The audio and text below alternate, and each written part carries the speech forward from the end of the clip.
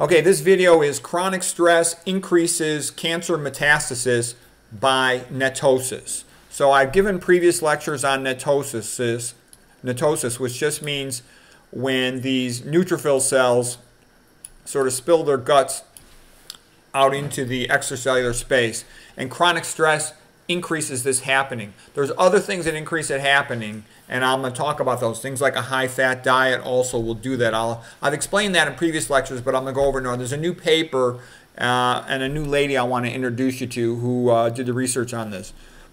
So this is NETosis. NETosis means Neutrophil Extracellular Trap.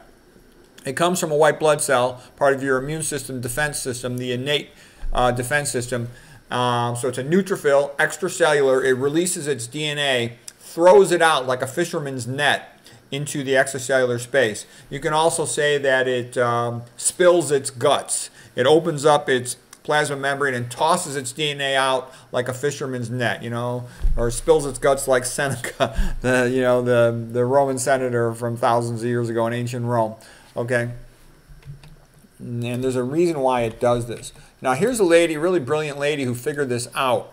Her name is Mikaela Ekblad. She's Ekblad. She's like the last name on the list of researchers that worked on this. Okay, she works at Cold Springs Harbor, which is known for having a lot of the top scientists. Okay, so let me get myself out of the way here. Chronic stress is associated with increased risk of metastasis. That means cancer spread. There's a primary tumor where the cancer starts, and then metastasis is when it spreads somewhere else. Most of the time when a patient dies from cancer, it's because of the metastasis went somewhere else. Went to the lungs, destroyed their lung function. Went to the brain, destroyed their brain. Went to the liver, destroyed their liver. Those are the three main ways, three of the main ways that cancer will kill a patient. What was unique about it was the chronic stress, like psychological stress, would cause increased neutrophils in the blood and increased amount of the neutrophils undergoing NETosis. And then what was happening is the neutrophils were suppressing the T-cell response. So neutrophils are part of the innate immune system. They're the first responders. They're located in the blood typically. The adaptive immune system is like part 2 of the immune system, is more lymphocytes. And they form a more specific response to removing cancer from the blood. And the mechanism by which the neutrophils were suppressing the ability of the body to fight the cancer was largely through what are called these nets, NETosis, extracellular traps, okay? And it was the elevated cortisol in the blood that would appear to be the main thing activating the NETosis and making things favor the cancer over the patient's health, okay? Glucocorticoids released during chronic stress cause NET formation, and this establishes a metastasis-promoting tumor microenvironment. Okay, that's the conclusion of the paper there in the abstract. Here's a graphical abstract summarizing the paper from the paper here. So what happens is chronic psychological stress causes increased release of stress hormones. Stress hormones are catecholamines like adrenaline, noradrenaline, and also cortisol. Okay, and they list them here as GC. They're called glucocorticoids. Gluco because they increase blood glucose. Corticoid because they're like cortisol. And they also increase some fluid retention in the body. All right, but the point is they cause increased neutrophils in the blood, neutrophilia, elevated neutrophils in the blood, and they also cause these neutrophils to behave abnormally, to more often undergo NETosis. There's other things that predispose neutrophils to undergoing NETosis. So excess psychological stress, like we just talked about, but also when a person's are older, the neutrophils are more prone to this NETosis effect. If you eat a high-fat meal, you'll get more NETosis from your neutrophils. If you take corticosteroid medications, and a lot of cancer patients are put on corticosteroid medications, and this author, Mikaela, she says that's probably not a good idea because it's going to increase NETosis and more vulnerability to metastasis. The glucocorticoids cause immune suppression on the lymphocytes that normally the body uses to remove these cancer cells.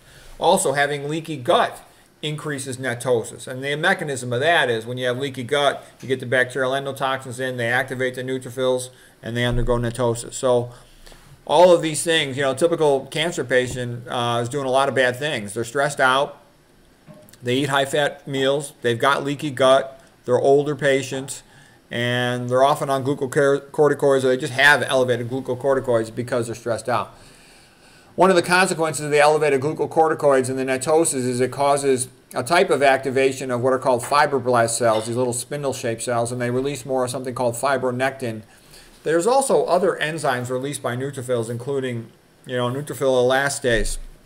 And then this leads to an increased amount of something called matrix metalloproteinases. All of these things open up the matrix of extracellular space and facilitate cancer cells spreading to other locations and growing and killing the patient. So if you don't want if you know somebody, a friend or a family member with cancer, you don't want to stress them out for no reason. That's bad for them. Okay, they should be eating a low-fat vegan diet. That's also better for them. They should be walking a lot to get their lymphatic fluid flowing so the white blood cells can travel around the body faster and surveil it. People who are religious are healthier. They live longer. And in part, that's because it reduces their stress. All the major religions, the patients are healthier. Okay, so it's also good for the cancer patient to have a good social support system. Okay, just some more stuff from the article talking about how it was a neutrophil-mediated mechanism. Neutrophil goes into cells. Well, the glucocorticoids bind to a glucocorticoid receptor, and then they travel to the nucleus, and they affect gene expression. So they can make it more pro-inflammatory or less inflammatory. They make it, glucocorticoids in the acute phase, they're anti-inflammatory, but in the chronic phase, they start doing things that are rather bad, as we talked about here, and promoting a cancer spread environment. Okay, normally, like I said, they'll have some anti-inflammatory effects. We're not going to get into that too much in this talk. When you have an elevated neutrophil to lymphocyte ratio, NLR, it normally should be, let's say, less than 3 or 3.5. When it gets more than that, that's a poor prognostic sign in these cancer patients. It's for a couple of reasons the neutrophils go up. You're releasing more from the bone marrow. You're demarginating them off the walls of endothelial cells. You're preventing them from going subendothelial by diabetes. All of these things are going to increase the amount of neutrophils in the blood. Normally, neutrophils are 65% of your white blood cells. Okay.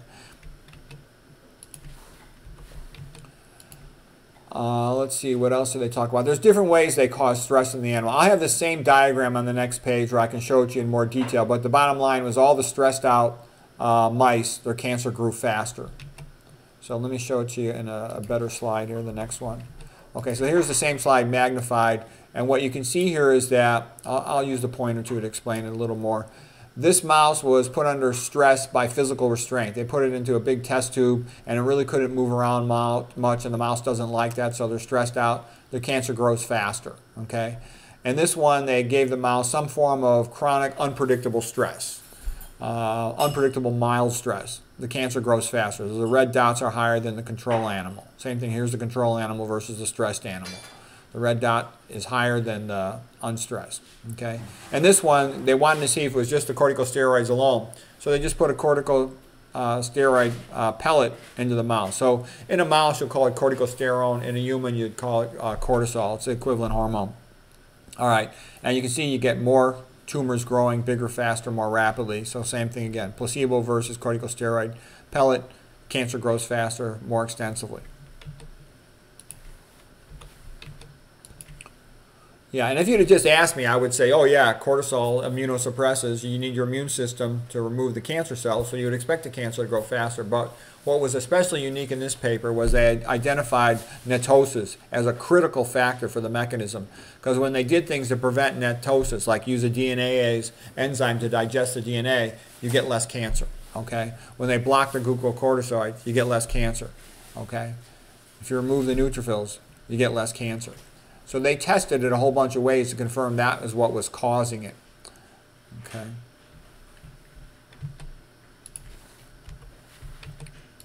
And they also talked about, downstream mechanism of increased fibroblast production of fibronectin, which produces adhesion that can facilitate a cancer cell.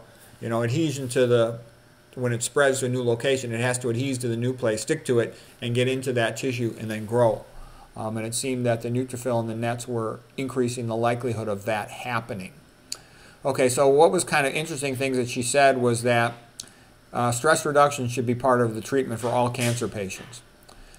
She also was concerned that glucocorticoids were the hormone elevated in stress, cortisol in humans, corticosterone in mice, was increasing the cancer growth and spread. So she's basically saying they should be careful about giving glucocorticoids to cancer patients unless there's no other option, because that might make the cancer grow faster.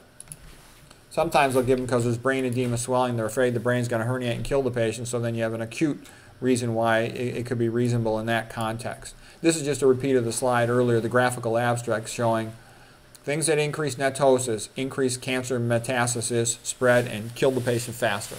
So that's not good. So you don't want to be stressed out, number one. Number two, you don't want to be eating high-fat meals because that also causes the problem. Leaky gut also causes NETosis. Okay, glucocorticoid medications, you want to avoid them if you can. So do things to reduce your stress. And I know my mom totally outlived her cancer prognosis. They were expecting her to only live 2 to 3 years. She lived about 10, 11. She did things like she went on a religious pilgrimage at Medjugorje. That seemed to help her.